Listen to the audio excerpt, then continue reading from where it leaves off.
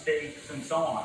So, you know, as was pointed out, it's America's favorite topping. We're going to have to find some replacements of what to put on that product. Well, let me just get to the cost issue before we move on to ways of hacking the system. Phil, do you expect as manufacturers attempt to recoup for the rising cost of the ingredients? Absolutely. Every food is going to get more expensive. We've already started to see it. The factories have to be reconfigured. They're going to become more robotic. They're going to have less people. All that takes a lot of money. They're not having all their employees show up for work. Their employees are afraid to come to work. That's one part of the equation.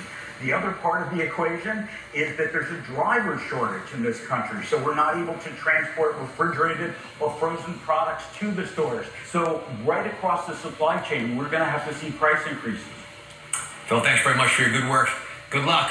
When we come back, the guide on how to pick the healthiest, tastiest frozen pizza, and a hack for you when you can't find frozen pizza in the store.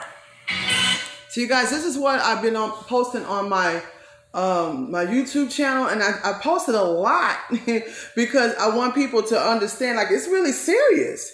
It's really serious. Now, today is Monday, March the 22nd, and here we have Dr. Oz talking about food shortages here in this country. And Dr. Oz, he doesn't usually talk about these things. Of course, he talks about eating healthier and things we could do to heal our body naturally, and things we could do to avoid, you know, catching the virus, you know, other aspects of health. He doesn't talk about food shortages, but this is how serious it is. So I recommend that you guys go out there and stock up on as much food as you possibly can, because it's only getting worse. And you heard the reasons why there's so many food shortages. So, you know, I wanted to share that with you guys. So I know a lot of times people say us preppers, we always try to iterate on a negative, but no, not really.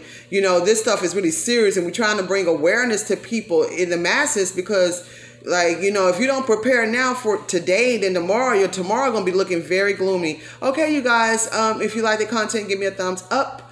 If you haven't already, subscribe to the channel. And yeah, until next time, ZanHerald.com.